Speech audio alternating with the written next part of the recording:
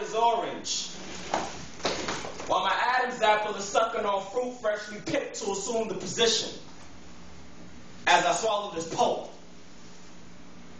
Non-fiction.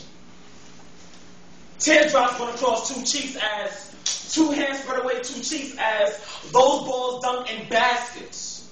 All ass. Question. How many boys get turned out before C turns into the fourth letter of the alphabet, D? You turn into man's best friend without the leash.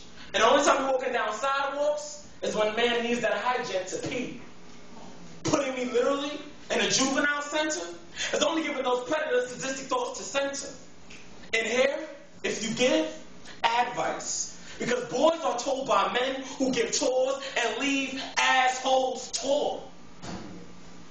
Victims don't confess they've been raped. So every 18 minutes, another teen in here commits suicide. You have to pick a side or be picked and decide. Constantly watching over your back while taking a shower. Have you ever had a male physically menace to society, injured your sobriety causing you trauma, pinning you to the ground with a sock in your mouth and a pool stick in your back, nicknaming you AIDS, downsizing your corporation while you act in cooperations?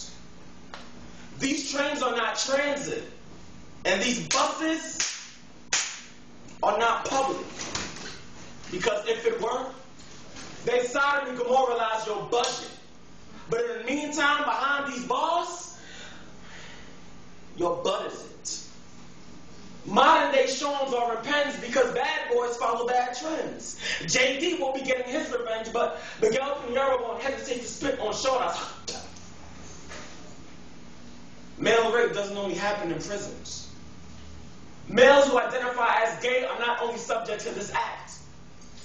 Women can rape men too, but the likelihood of those reports are seldom. 71% of males will be rape victims before their first 18th birthday. 16.6% of those are 18 to 24 of ages. 12.3% of those are 25 and older. So please tell me, what's a rape victim? Hold tight. All right. Right here.